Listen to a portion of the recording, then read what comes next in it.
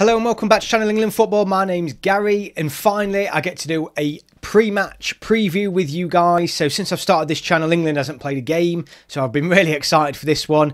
Next Wednesday we're playing Austria, next Sunday we're playing Romania in those two warm-up games for the European qualifiers. So here's my thoughts on those games. Let's get into it. So just before we get going, I just want to say if you're new here, please like and subscribe. If you're not new here and you still haven't liked and subscribed, please do so. And everybody, please leave me some comments on your thoughts regarding my preview of these two matches leading into these European qualifiers. Right, so getting straight into it, we have Austria next Wednesday at 8 PM. Now this is going to be taking place, well both games are, at the Riverside Stadium. So this is in Middlesbrough for those of you not from England. So it's Middlesbrough FC's football ground. It holds around 35,000. England have played there before, I think going back around 10 to 15 years ago now. It may have been actually when the new Wembley was being built, but I'm not quite certain on that. But it's a fantastic ground. I think it was built in the mid-90s. It was one of the first modern football stadiums that you see in England all over the country right now. So it's a great ground, great atmosphere, and it's great to see England on the road. You know, England haven't been on the road as often since obviously the new Wembley's been built for obvious reasons. Wembley's the home ground, but it's great. You know, when England go, the supporters get behind it. It's great for those fans further north to get to see the national team because it's a long trip for anyone, particularly for any England midweek games, to get down to London. So it opens it up to those, you know, particularly young people who's never seen England before. So yeah, it's fantastic that they're there. So looking at this first game then, so it's England versus Austria. So like I said, it's on Wednesday at 8 o'clock, so that's next week. So this is quite an interesting game because Austria, out of the two, Austria are the one that have qualified for the European Championships. So they're in Group C with the Netherlands, Ukraine and North Macedonia. So they're there. So obviously, they've done well to get there. They're ranked 23rd in the world. Now, I know anybody who knows anything about football and the FIFA World Rankings would take that with a pinch of salt. You know, the FIFA World Rankings sometimes, I swear, just make it up. But, you know, it's a rough gauge of where teams are. So, you know, they're no pushovers, Austria. They're really not. You know, they've got Marko Arnautovic that a lot of Premier League fans will know about, former Stoke and West Ham player. David Alaba of Bayern Munich. They have a lot of Bundesliga-based players, so obviously a strong league. So not coming from the Austrian league, but a lot of Bundesliga-based players. So there's a lot of quality in this team. Some of their recent results, though, you know, they've not been the strongest. They lost 4-0 to Denmark quite recently, but I wouldn't look too negatively on that. Denmark are actually, from what I'm seeing, a lot of people's dark horse for this tournament. But they did lose, you know, they took an hammering really from Denmark. They drew 2-2 with Scotland quite recently, which is quite an interesting result because obviously Scotland are in our group. So it's going to be a really good gauge for England. If we start to put them around a similar level given recent results as Scotland, you know, Scotland gave them a good game, so it's going to be a good gauge for England, particularly for that Scotland game, a sort of football they'll be facing. And they beat the Faroe Islands 3-1. Now, from what I'm hearing, that wasn't a very convincing win neither, despite the Faroe Islands obviously not being a strong national team. But, you know, so they've won, drawn and lost quite heavily quite recently. So it's an interesting game. Made more so, though, because as we all know, this is going to be the game when England are going to be without all of their really starting 11. Let's be honest. The three-year European final team. So Man United obviously lost midweek. You've got the two teams tonight. So it's about 12 players, I believe, out of the 33. They're not going to be at this game for obvious reasons. You know, Southgate wants to give them the week off. So it's going to be very much a B team for England. You know, or not. You know, obviously there may be some players that are going to be starting in there, but the majority, you know, looking at the squad, I believe, who are going to start that first game of Croatia aren't going to be there. So it's an interesting, dilemma for England. It's by far the toughest of the two games. Ideally, it'd be nice to swap the two games around. But it is what it is. You know, I think what we will expect is Southgate to play the system that he wants to play in the tournament. Well, I expect I fully, 100% admit we will play that system. He'd be daft not to. But obviously he won't have the personnel. He will have chosen his 26-man squad by this time. He's choosing it next Tuesday. So obviously he's going to use it to do a bit of experimenting. Will he play the 26, any of those 26-man players, or will he use some of those 33? So will some of those players that we expect to drop out get a game? I don't expect them to, and I don't think they should. You know, we need to start getting these players used to playing with each other that are going to be going. So I'm glad actually by this game that England will know their squad. Sorry, you know, I did get myself a little bit confused at the beginning there, but England will know their 26-man squad before this game. So yeah, let's hope he plays those 26 men, but he may use it as a chance to experiment with some players that maybe haven't just made it, who are in that 33. Who knows? You know, like I said, I think he should be playing those that I need to get used to playing with each other. Interesting who he starts in goal. You know, obviously Pickford is the number one, but does he give someone else a chance to get the gloves? Well, I don't think it's going to be too much of a tough game. I expect England to win. I'll come on to my predictions in a minute. But yeah, it'll be interesting who he starts in goal, who he starts maybe at right back. Obviously the big decisions there. Who he starts up front, you know, will he go with Kane, you know, or will he protect him? I fully expect though for the Austria game it is going to be different. But looking at this game, it is the hardest out of the two. I expect England though to win 2-0. You know, I expect a 2-0 win, clean sheet. I can't see a huge amount of stuff that's going to trouble England. They have come off the back, Austria come off the back of some quite difficult results.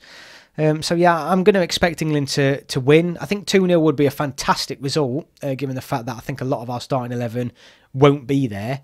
So don't get me wrong, 2-0 would be a great result, and I don't think we should look at this as a pushover by any means. It's going to be a tough game, and it may end up 0-0. You know, it may end up a bit of a stalemate, but I think England will have enough anyway, given Austria's recent form. So I'm going to go with 2-0 for this one. So going on to the second game, as we know, it's Romania, and that's going to be on Sunday the 6th of June at 5 o'clock. So Austria's 2nd of June at 8 p.m. This one's on the following Sunday, 6th of June, 5 o'clock. Again at the Riverside Stadium, so it's great that England are staying there, having a couple of games there. Romania, though, very different opposition, I think, to Austria at the minute. They didn't qualify for the Euros. They're ranked 43rd in the world as opposed to 23rd. So obviously a big difference there, but obviously you know my thoughts on the FIFA World Rankings. Their recent games, though, again, it's been a mixed bag. They lost 3-2 to Armenia, which obviously isn't a great result. They lost to Germany, though, but only by 1-0. So read into that what you will. They did draw quite recently with one of the home nations, Northern Ireland. So that's an interesting result in itself. That was in the World Cup qualifier back in November. But, you know, obviously this is the weaker out of the two. It's, you know, Romania, historically, actually, have got a really good record against England. I think they've beat us more than we've beat them. And obviously, in the past, they've had a fantastic team. They're going through a bit of a down period within the national team at the minute. Obviously, they're not the team. Romania aren't the international force they have been previously. So, you know, big up them. I hope they do get back to their glory days. But I think for England, this is obviously the easier of the two games. I expect Southgate on this game to start with his starting 11 against Croatia. I really do. They've got to get some game time together. So, I don't know. Read into it what you will. But I would suggest that the starting 11 he goes for against this team will be the team he picks against Croatia. I don't think that's, you know, mad to say. I think it's quite obvious that's probably the case. I do think he'll make a lot of substitutions, though. I think he'll try and give everyone a lot of game time, or at least half, or 15, 20 minutes, because they need it, you know. But I do think he'll start with those starting 11, because he's got to get him playing together, hasn't he, before that Croatia game. I do think, though, like I said, the easier of the two. I think England are going to win this quite comfortably. I do. I think that those lads that are late to the squad, particularly if they've not won the European final, you've got to think a big chunk of those players, given Man United's lost and another team's going to lose tonight, the majority of these lads that are joining up with the England team won't have won a trophy, a European trophy, I mean, so they'll be quite disappointed. So he's got to bear that in mind. So I'm hoping that's going to be, you know, they're going to be turning up for this Romania game, chomping at the bit, you know, really wanting to get it stuck in and give it a good go with England over the summer, hopefully. So I expect England to run out comfortable 3-0 winners on this game. Let's see. Again, though, the two very awkward games. You know, you've got obviously on the first game, like I said, the squad isn't all there, and then the second game they are there, but they won't have had long together. So it wouldn't surprise me if they're quite boring games, quite drab. If England struggle to break both of them down, you know. And again, I just want to say and take this opportunity now for anyone who listens to this. And to be honest with you, given what I've seen in my comments and stuff like that, a lot of the England fans that do watch these videos are quite positive. But for those that aren't, you know, let's not get on England's back if they don't thrash Romania 3 or 4-0. Let's not, you know, get on the back if we lose to Austria in that first game, because, you know, they're both tricky games given when our squad's coming in, who we've got available. And things like that, and it all matters. What matters is that Croatia game, doesn't it? You know, it doesn't matter how many times have we seen Germany's or France and Spain actually not have a very good, you know, couple of warm-up games, or sometimes not even the greatest qualifiers, but then they go on and reach the semi-finals and finals in tournaments. What matters is at the tournament. You know, there's going to be a lot of players, there's going to be a lot of shifting around. Obviously, the 33 during all this period from tonight onwards, you know, the 33-man squad's going to get chopped down. He's going to have his second team available more or less for the Austria game. He's going to then get half of the squad coming back in for the Sunday game. So there's loads of lads moving in and out, and some, obviously a lot will be disappointed because they haven't made the full squad, or they've lost a European final. So there's a lot of stuff going off in England camp actually over this week. So it'd be fantastic if England win both these games, given what's going off in the background and a lot of distractions. So, you know, let's get behind the lads. They are warm-up games. The main thing is testing the system and making sure that the players are fit and comfortable with playing with each other. Result is second, but obviously we all want to see England win. I hope they do. They're my predictions, so I predict Austria game, England will win 2-0, and against Romania, I think it'll be 3-0. So that's 2 clean sheets. Call me optimistic if you like, but let's wait and see. So thank you very much for joining me for this one. Quite a quick one. So what I'm going to be doing moving forward, like I said, these are my first games I've done. So after the game, I'm going to be uploading my post-match thoughts, including player ratings. I think player ratings is a good thing to do, but please let me know what sort of things you want me to cover in a post-match. Like I said, it's going to be my first one. I'm going to try and do it on the night if I can. Like I said, I am considering going live, but that may or may not happen. You know, I've got a lot going off, so it's just about whether I can squeeze that in.